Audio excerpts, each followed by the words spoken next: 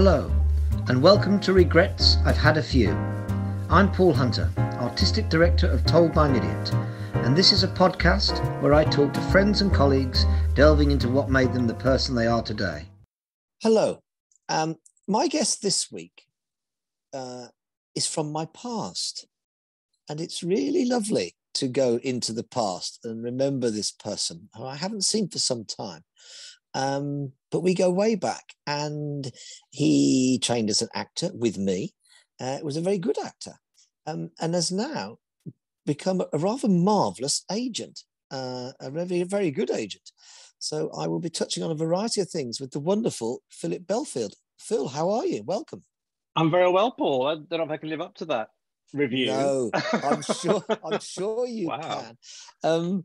Now, if it's okay with you, I say this to all my guests. I'm not going to dwell on the last year of bleakness where we've all been locked down and all that sort of nonsense. But as I said in my introduction, we go a long way back to our childhoods. The same secondary school, and then bizarrely the same drama school. Or Polytechnic as it was then, of course. Yeah. I'm trying to think. My first question is, I need some help with something. This is awful. What was the name of our O-level drama teacher? Sue Fisher-Jones. Fisher-Jones. I knew it was double-barreled. Yeah. I couldn't, because I feel, and you might have a different memory, but my memory is that we kind of got to know each other around that O-level drama. Would that be right? Yes, definitely. Even though we were in the same year group, I think we had different friendship groups, whatever you want to call them. And I think it was the O-level drama that we first got to know each other properly. Exactly. And there were only three of us, I think. I think so. Who was the third person? She was a lady, and her name completely escapes me. Well, maybe if she listens into this, she'll make herself known to Maybe she will. And it was Sue it was Sue, actually, or Miss Fisher-Jones, as maybe we called her, who I think recommended the Middlesex Poly course, actually. I think it was her. Yes, you're maybe absolutely right, Phil. In motion. Because she also knew a performer who went on to work with Trestle called Thomasina. Oh, yes, she did. Oh, God, I've forgotten that. Yes, and I remember meeting Thomasina because she ended up acting with Trestle, John Wright's company. Yes. But you're right, that Sue mentioned to you and me as we were thinking about drama schools, that particular place, that is true. Now, obviously we ended up doing the O-level drama, but what was your kind of connection to theatre before that? Did you go as a family or? Well, I was thinking about this earlier. We used to go to the Birmingham Rep quite a bit, but mainly at the Christmas time. Mm-hmm. And I remember going to see, and my mum remembers this still vividly. They used to do shows in the studio there, and it was quite interactive. So they'd get the kids involved. And I think me and my brother Michael as well, I think we both went with mum and dad, or maybe just mum, I can't remember. And I think it was just exciting and quite interactive. And then I think we would just go and see the occasional thing at the Rep. I remember seeing a stage version of Wurzel Gummidge with John Pertwee and Una Stubbs. Oh, gosh. Both late great. So I remember that quite vividly. And then and I think the first big thing I saw that sort of turned me on to it massively, I think, was a touring production of West Side Story, which was at the Hippodrome, which my mum took me to. And it just how old would you have been then? I must have been 16, maybe. I think it was quite late, really. Oh, there's a cat coming in. I've got a cat as well. It was West Side Story that sort of turned me on to the musical side and stuff, maybe. And ironically, I've just seen the new film, so it's sort of it's funny you say full that. circle. And when I asked you how old you are, my daughter Elsie is 15 and is obsessed with musicals. Oh my God. And she's been very lucky to see lots of wonderful musicals. But she went with her mom to see the film. And I said, she didn't know much about the musical. We kept saying, listen to the music, we've got it at home. And now, of course, she's utterly obsessed and plays it on the piano. But I hear, but she loved the film. I hear it's rather good, isn't it? It's great. Yeah, I mean, it's not even a reinvention. It's just it's a revisit. It's definitely an homage. There's so much that harks back to the original film, actually, the great film. Yeah. And and it's just great to see. 'Cause sometimes I think stage things don't transfer to the screen very well at all, because by their nature they're made for live audiences. And but it just really works. It's brilliant. It's really well, clever. that's a nice link between the two of us, that my sister, my daughter's obsession with it. But 50, were you in the Androcles and the Lion production? Yes, I remembered that today. Yes, I was. I think. What did you play? I think a Roman guard, maybe. Because I remember giving my the character was called Spintho, who was a cowardly slave who was thrown to the lions. Wow. Well, there we are. That's a bit of George Bernard Shaw in a secondary school in Birmingham. Who would have thought it? Who would have thought? And then I remember you and I getting close during the O level as we started to talk about what it was. And I was talking about this moment in people's lives the other day because of a new show we're making, when you have to, as a young adult, reveal something to your parents about what you might want to do in life. Oh, could you remember when you told your mum and dad that this is what you wanted to do, and what was their reaction like, if you do remember? Well, I sort of do, because I think for a while, and I don't really know why, I mean, I'm obsessed with all things medical still, but I thought I might try and be a doctor, bizarrely. Wow. My mum was a nurse for a very long time, and I think there was that sort of fed into it a little bit. And then when it came to O levels, what did you want to do? So I had to do chemistry and biology. I think I did English. Did I? Yeah. And the drama was like an extra thing in a funny way. Yeah. I mean, it turned out I failed my chemistry O level anyway, so that was probably the end of that. But I think, they were, so the drama thing took off and the Middlesex poly thing came into play. I don't think they were that impressed, really. I think my dad was in the army, my mum was a nurse, so it was quite an alien sort of thing for them. And I think they were like, well, how would you make a living doing that? But they didn't stand in my way, as it were. And I remember we had to have like an audition even to get a grant from the city council. We did. So I think they were sort of hopeful that we wouldn't get one, and we didn't first. And then we had to go again the following year, didn't we, I think? That is correct. Bizarrely. And when I tell, especially younger actors, when I say to younger actors that you could actually used to be able to get a grant, Oh, yeah. And then when I said, and in Birmingham, you had to go and audition in front of these councillors. I know. Men in suits, definitely. But I don't know what little connection they had to the world of theatre. But one year they said no, and then the next year they said yes. So we both deferred our place, didn't we? I mean, we both got in, which was extraordinary. And then, of course, we took ourselves off to London in 1986. Oh, I obviously, we had a connection, which I think for me was probably quite helpful, arriving in London and going to this thing. And I can vividly remember. And I don't know what your memory is of that first morning, but one person that stuck in my mind, obviously, was Hayley. Yes. And she looked quite exotic to me. She had a kind of hair thing on her hair, and she didn't quite look like anyone else I'd met. Do you have any memories of people from that? Well, I remember Hayley. I mean, luckily we're still in touch. I remember Hayley quite vividly because for some reason I have a memory of Golders Green. I think I stayed with an aunt for that summer before then. So I came to Golders Green and walking up that North End Road, that big hill up to Ivy House where the course was. And I remember this smallish, sort of quite determined young woman walking up the hill in front of me with the hair thick. And it was Hayley. And I just remember that from all those years ago, even now. And so she was a really strong presence and memory, as we knew, because we knew each other, and I think we sort of clung together slightly. Yeah, I think so, certainly in that early period. But didn't we even shared a house, didn't we? Well, this is what I was going to go on to say. Me, you, end of that first term, wasn't it? You, me, Hayley, Carrie, and Mickey down in Golders Green. Swan, the other one. Yes. That's a memory that nobody will understand. But I have obviously such fond memories of that time, and yeah, and the oh, sorry. And we can edit that out. Funnily enough, we might not want to edit it out. That was my agent calling, Phil. Oh no, keep it in. No, keep that in. Could be life changing. Exactly. We'll come to agents later. But I remember.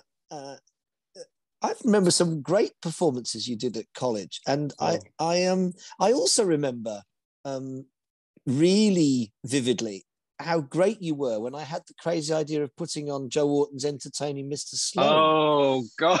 Oh yeah, you were terrific as the brother. I forget the character's name now. I think it doesn't matter. Ed, actually. I think Ed, that's right. Yeah. And doing that outside, and my first sort of idea of going, oh, I quite like to direct, and you and Lizzie, and and do you have a particular, looking back, do you have a particular favourite role from drama school?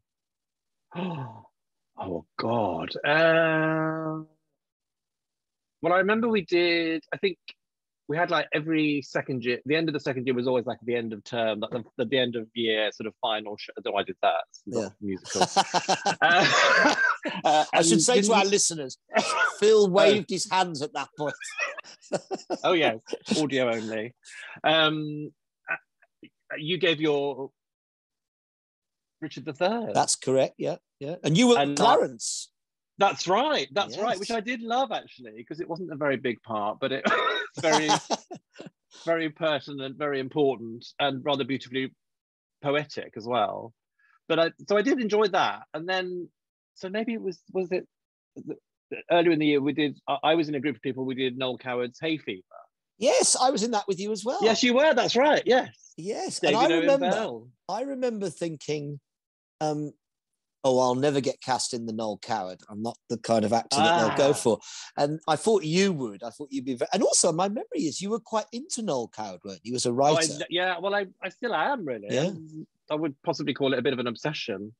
Just devour it all, really. Yeah, it was extraordinary. What was it that, because I remember us talking probably when we were at school at the O-level, and you were I didn't know much about him, and I think I read his biography because of you. What was it that drew a young lad from Birmingham to the works of Noel Coward? God, well, there's probably a whole Freudian deep conversation to be had there. I don't know. I remember having, for some reason, an LP. Remember those? Yes. Playing record. But it was words and music of Noel Coward. And there was a whole, maybe my grandma had it actually, and there was a whole section from Private Lives that was recorded of him and Gertrude Lawrence originally from the 30s. And a bit from the Red Peppers and then some songs. I think it was probably that kicked it off. And I also remember when we were at college, I think because of Hay Fever, I think we were shown the BBC TV version that Penelope Keith was in, that she'd done on stage and then did on television. I think we just sat in the reading room at the top of the Ivy House and watched the whole of Hay Fever. And I just loved it. It's so witty and funny. And what would you say? I mean, I also think he's an extraordinary writer. And what would you say the best production of Coward is, or your favourite production that you've seen of any of his stuff? Oh gosh, that's a difficult one. Did you see the Andrew Scott? I did. The Present and After. Yeah. I mean, that was extraordinary. That was extraordinary. And I think what directors need to do, or try to do now, is not make it fusty, musty, and dusty. You know, it's got to be.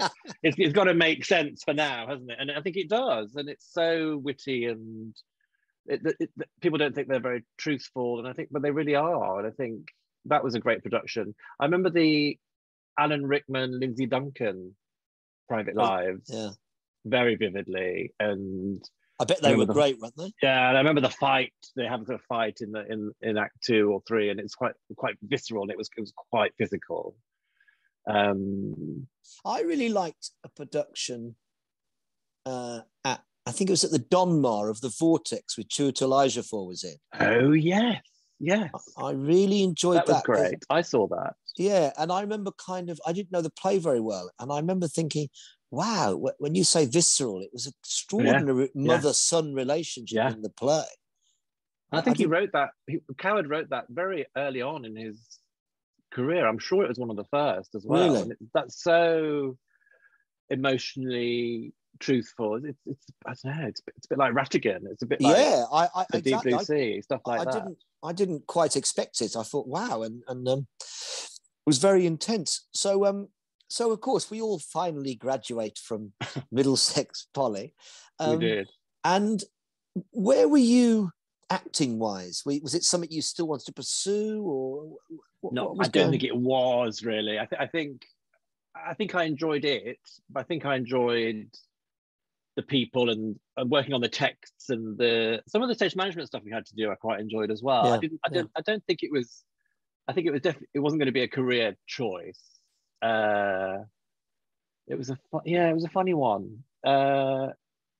Because just after I graduated, I wasn't very well for a little while. Oh, of course, yes. If you remember, I had a non-Hodgkin's lymphoma thing, so that sort of took 6 months of my life just to sort of sort out and get treated, and it all worked out very well. So I think that was a bit of a pause, which maybe did make me rethink stuff generally. And actually, I did go back to Middlesex. I don't know if you did you know I went back. No, I didn't know that. No. Yeah, because I started working after when I was better and everything was all right. I went to work at the National Theatre in the box office. Okay. For about 3 years, I think. And I didn't quite know what to do long term. And then somebody mentioned the Middlesex Poly was now a university, yes. and so many of them were. And so I ended up going to see David Owen Bell and Arthur Husk as well, who used to run the other course at Trent Park. And they were talking about the degree course. I think it was a BA in drama and theatre studies, and I could put English into it as well. And because I'd done the course previously, I could miss the first year and just do year 2 and 3. So I decided to do that, 1992, I think. So I sort of went back to Ivy House, back to where we'd been those few years before. And it was a very surreal experience. It must have been very strange. Yeah, it was. And some of the same people were there, but lots of new people, sort of tutor-wise. Yeah. I think John Wright was still doing stuff there, actually. Okay, yeah. I remember I'm thinking about John's journey because, of course, his journey then completely tied up with me and Hayley about 5 years. Yeah, cool. 5 years after leaving, and then he was still at Middlesex when, certainly in our early shows, because he used to teach a lot at Trent Park, and we used to get free rehearsal space. Oh, yes. That. Oh, brilliant. Yeah. It was funny. His classes were the classes that I was. You and Hayley and some others were so brilliant at all of that stuff, and for me, I was just a bit like. Well, I think it's funny you say that, Phil, because I think like lots of things, you're drawn to something. I didn't know I was going to be drawn to John's work. I didn't know what John's work was. No, and I think if I'm honest, I think it was that for me. It was that perfect combination of fear and excitement. But I totally understand why it wasn't for everybody. That's for sure. So when did the kernel of the idea of becoming an agent start to plant itself? Oh, it's a bit later because I did the degree. And I did sort of bits of work in other box offices like the Riverside Studios and the Lyric Hammersmith. And the great thing about those jobs where you met loads of people in the business, actors, directors, producers. And I really think that stood me in really good stead for now, and going forward and just knowing who people are and what they have done. I'm trying to think. After that period, there was an advert I used to look at The Guardian. Jobs are always in The Guardian for the arts on a Monday. And there was a job for, at the time, smallish dance company called Adventures in Motion Pictures. Yes, Matthew Bourne. And they were looking for an office assistant, it was called. So I remember going for an interview with Catherine Doré, who ran the company with Matthew. And then I got a recall, for want of a better word. I went to meet Matthew in a little coffee shop on St John Street in Islington, where their offices were. And so I got the job, and I ended up working for AMP, as it was, Adventures in Motion Pictures, just as they were doing a UK tour of Swan Lake, the sort of famous and stunning and brilliant Swan Lake, which at the time had done Sadler's Wells, and then it was about to embark on a UK tour. And just before Cameron McIntosh said to Matthew and Catherine, let's bring it into the West End, dear. Come on, got to bring it into the West End. And the rest really is history for that company. You know, it really turned a corner for them. So I worked there for a little while, 5 or 6 years, I think it was. And Matthew's designer of choice for a lot of the work was Les Brotherston, Les Brotherston. Yeah. Still, brilliant Les Brotherston, who you've worked with on productions. And his agent was Cassie Mayer, brilliant agent. And Karen, who used to look after Les and that side of the business, was going on maternity leave. So they were looking for someone to join, just probably temporarily. Yeah. And I remember thinking it was probably time for a change, and it was quite an interesting world to be part of. So I did. I left Matthew and the company, and then I went to join Cassie for ostensibly, I think it was 3 or 4 months to cover maternity leave, and Karen just decided not to come back, so I stayed. But and I really think it was a real. That's where I learned, you know, the agent thing. That's where I sort of learned it all, you know, as much as you can. And it's interesting, isn't it? You know, like you said, like we all do. I think I slightly fell into directing. I didn't have any strong desire to direct. And you talk about the agent thing. It's not like a plan where you think, right, I'm going to work here with Matthew Bourne and learn here, and then I'll go to you kind of. I think maybe that's a lot about theatre in general, whatever your position is in. That's right. I never set out at all. And then, you know, someone said, you want to come and direct a play? And I thought, oh, okay, that sounds... In terms of the acting, just before I leave it for good, Phil, before I close that door for good, did you ever have any regrets about not acting more, or is that now? No, I don't think I did. I don't think I did, actually. I think I enjoyed the course that I did, and the degree course that I went back to do was more focused on the academic side to a large extent. There were still lots of great acting challenges there, and we still did shows, and I had some great fun, and again met some lovely people that I'm still in touch with. No, don't regret it at all. and you know, I say a lot to people now, you know, I love being an agent. I wouldn't want to be an actor. It's hard.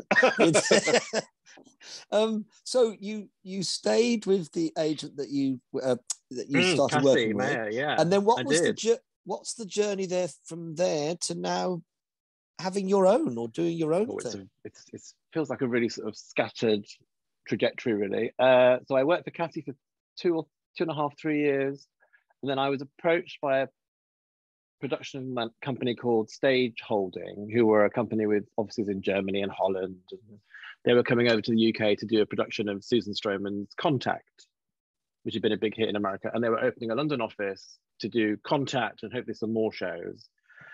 And so it was another diversion back into that world, if you like, the production side. I was sort of not headhunted, but they were looking for someone to join. There were just a group of 3 to set up the show. So I decided to do that, and I left Cassie, did a couple of years at Stage Holding, got to meet a casting director there called Jill Green, who was casting Contact, which had worked with Stroman on a few other productions. And fast forward a little bit, an agent at the time called Bronnie Buchanan was looking for someone to join her smallish agency to build up a list. I think it was, she was primarily musical theatre, and she wanted an agent to join her, a young agent to join her. I say young advisedly. To set up a list of the non-musical actors, you know, to try and develop that side of her business. So that happened. I met her. I did it for 5 or maybe 6 years. Another agent joined there not long after me, Mark Ward, and to cut a quite long story short, we decided we were going to fly the coop and do it for ourselves. Wow. Maybe set up a business. Not that we knew how to do that really. And be Belfield and Ward. And that was in 2009. Wow. And we did it. was it quite scary, that notion of setting up on your own? Yes, it was. Yes, it was part. Yes, it was. it was quite liberating. I mean, again, my mum and dad were a bit like, "Okay, for sure," you know. And how did you go? We had to do. How did you go about getting clients?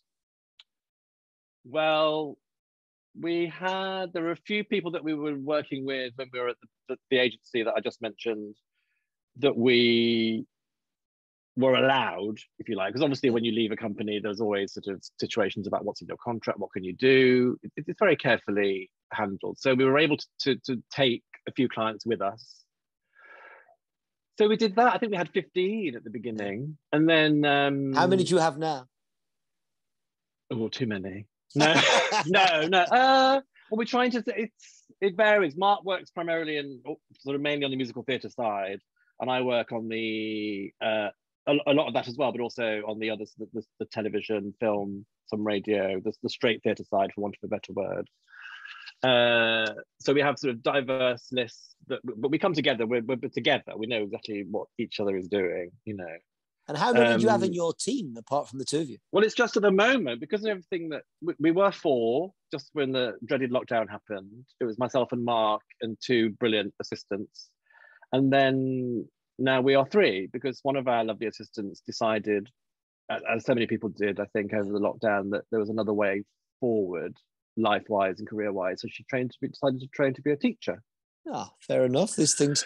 So people... you know, we're just 3. A nice compact team. Now, yeah, I have to ask you this, Phil, as an agent.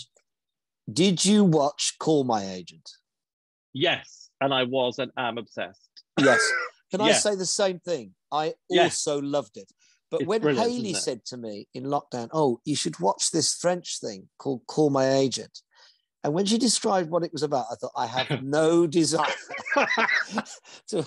But then once I watched one, like many people, I was utterly gripped. I thought it was wonderful, wasn't it? Oh, yeah. It was a great piece of television. And all those amazing stars. There's great stars of French TV and cinema that they tempted, to each episode. It was just brilliant. It was amazing. Now, also, my next question, because, of course, I know my own agent very well and I go to the office, but the dynamics, of course, in Call My Agent, is that in any way like your office? No, because they're a much bigger setup, aren't they? I mean, they've got a reception and they've got, staff. But did it ring true for you? I think I think it did in some of the interactions within the agency and the conversations that you have that you would never want repeated or recorded or, ever. Some of that does ring true. I think actors are actors and agents are agents. I don't think it's a complicated job. I always say it's not really rocket science, but you have to have your wits about you. But some of it did make me laugh and some of it did make me cringe a bit, even though it's very different, very rarefied, And also, I don't know about you, but part of the appeal for me in lockdown was to see those wonderful Parisian locations. So I quite enjoyed that. I agree. Now, my next question is, I'm slightly nervous. I just worked recently with someone who is going to be in the British version, but I'm a bit nervous about the British version. Well, how do you feel about that prospect? I'm also a little nervous about it, because I think partly because when you love something and adore something so much and somebody else is making another version of it, I think instinctively you feel, it won't be as good. Yeah. But I don't necessarily think that. I think it will be different. Yeah. I know I don't know if I should say, but I have had a couple of people have my ear things falling out. A couple of people have met for it, have auditioned for it. So I know, I've read a bit of it. I think it's going to be very true to the sort of some of the plot lines of the French version. Is it kind of a episode for episode copy of the French version?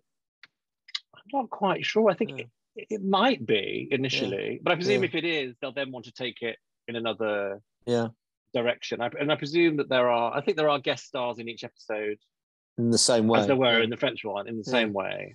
I think, I don't know, this is a personal thing, but also one of the reasons why I liked it, in terms of the ensemble in the agency in Paris, I didn't really know any of those actors. No, so I just got sucked into the characters. My slight worry is, knowing some of the British actors as we will, you've always got a sense of, that's so-and-so, whereas in the French version, I could just enter the story, Yeah, and I wonder what the appeal will be in a way, because I don't know whether is it a bit niche, is it something that people are that interested about. But I think if it's as funny and as witty, then it will draw people in, won't it? And maybe having recognizable people in it helps with that, I suppose. Yeah, hopefully, yes. Now, one of my final questions, this has been absolutely lovely chatting to you, Phil, but one of my final ones is probably one of the harder ones.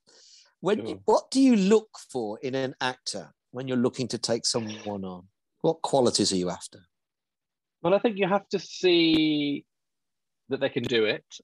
Yeah. So chances are you will have been to see or have seen, or at the very, very least know their work, and which is difficult if they're young actors, graduates, you go to drama schools and you see showcases and all of that. I think you have to have some sort of personal connection or desire to work with that person. You have to know that they can do it. And I think you have to have a sense within your agency or the business where they would sit and how you could work with them and what the industry, what the world of casting is looking for as well at the moment. I think because it's ever changing, the industry is it's changing even quicker than it ever used to, I think, at the moment. So I it's a very personal thing. And I've been to drama schools when other agents, I've got lots of friends who are agents. I believe that's a really nice support network. I'm not one of those agents that's like, I don't care about other agents, I just do what I do. I think it's really important to know and talk to other agents. And sometimes we'll see someone and we'll think he or she was amazing, and then the other person will say, oh no, I didn't like that person, that's not for me at all. I think it's a very personal feeling. But I think instinctively if you'd like to work with someone just from seeing them, and then of course then you have to meet them and talk to them, and occasionally you might get a vibe that you think, oh, maybe we wouldn't be a very good fit. But when you think I will be a good fit and I want to work for that person, you'll do anything you can to get them to sign with you, I think. Yeah, I can imagine that. And on a different level, I suppose it's a bit like when I'm casting, if I'm directing something, you're not just looking for an actor that might be right for the part. You're looking for someone, or I'm looking for someone is quite open, is quite playful, because those kind of and things. It has to be a dialogue. I think the agent actor thing is certainly a very precise dynamic in that it has to be a dialogue. It can't be it's my way or the highway type thing, or go here, do this, don't question me. It has to be a conversation, whether it's a young graduate or an actor with years of experience. Yeah, it's such a difficult world. It is, and I think you make a very good point about how the industry is changing very, very quickly, and the last couple of years has changed hugely. And I think everybody, certainly actors, I feel have to be incredibly adaptable and be aware of things in a way that maybe perhaps people weren't. Even down to kind of technology, kind of speaking about my generation, so you have to either be on top of that or have a really highly qualified teenage daughter who can sort it out. That's what you need. Self-taping. Exactly. And it's not going away, I don't think. That's going to be with us for a good while. Yeah, and I think if it means that casting directors can see more people and get more people in, as it were, I think it's a positive. But you have to think, the trouble is, do you think theatre will continue to go in that direction? I know film and TV obviously will, but do you think theatre will go back to live casting? Or I think it will. I think by its nature, I think it has to. And I think people that work in that side of the business, they'd much rather be in a room with people. Yeah, I think actors would as well. I think so. I mean, I understand with film, of course, I understand film and TV. Yeah. But I think I wouldn't audition theatre on Zoom. I need to be in a space with someone and see what they're like. People have had to do musical theatre auditions on Zoom and that's crazy. Self-tapes. It's mad, backing tracks or a pianist in the corner, or it's just impossible. But now that's insane. It is moving now more into that already. People are now getting into the room with all the COVID protocols and things. So we have to get that moving again for sure. I on this, I know musicals are close to your heart, and they're much closer to mine than I thought they would become. My partner, Sarah Jane, grew up with musicals and when she was young, a bit like you. So I love them now as a form. Good. And I'm glad to hear that. I've seen quite a lot of them. I particularly enjoyed Sarah Jane, and I went to see the over Christmas, the Cabaret production. Oh yes, great, yes. Which I really, really enjoyed, partly because of I have the brilliant Anna Jane Casey in that. Oh right, okay. Fräulein Kost. She is brilliant. Yeah, she is. All the cast. Oh, it's a fantastic cast. It's a brilliant production. It's so immersive. I think so. I think so. And I loved it because it wasn't like how I'd seen it before. You know, No, I'd seen other no. productions Yeah, and how they yeah. turned it into the round and Yeah. everything. No, it was a delight. The hot ticket Phil, as well, Paul. Good you you what? got in. The Yeah, hot well, ticket. yes. Good you got in. Yes. A hot ticket, as they say. Yeah. Phil, it's been such a delight talking to you. Before we finish, I'm going to same. ask you a random 7 questions. All you need to say is your first answer in response to these questions. Okay. Number 1, Evita or Phantom of the Opera? Evita. One of my Harvey favourites. Nichols or Selfridges? Selfridges. Birmingham or London? London. Just. Gene Kelly or Fred Astaire? Gene Kelly. Barcelona or Paris? Paris. Every Michael time. Jackson or Prince? Prince. Shakespeare or Noel Coward? That's a really difficult one. Shakespeare. Love it. I thought you'd go Coward. Very interesting. I do love that. I mean, I love it. Phil, we should do this, not wait 20 years next time. No, please. I know you've got the brilliant, my dear friend Patty is with you, so maybe we can hook up and see her we should in do something together. Yeah, definitely. I love that. That'd be lovely. Not too long. Phil, thanks so much for joining us. You've been wonderful. I'll see you soon. Thank you so much. See you soon, Paul. Dear listeners, if you've enjoyed this idiot podcast, please spread the word